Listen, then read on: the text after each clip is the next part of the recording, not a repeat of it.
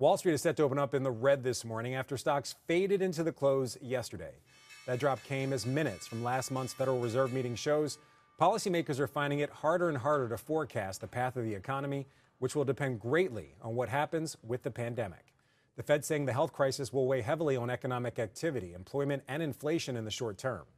In Focus today, we get the latest update on the jobless situation with weekly unemployment claims.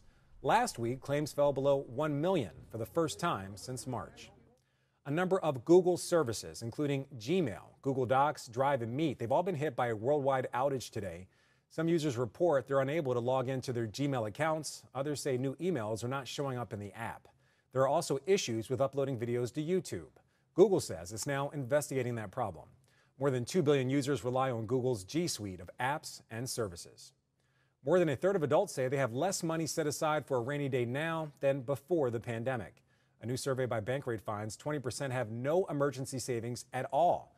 The good news, that's the lowest number that's been seen in the 10-year history of that poll. Another 20% say they have enough cash to cover 3 to 5 months of expenses. With your CNBC Morning Business Report, I'm Frank Collins.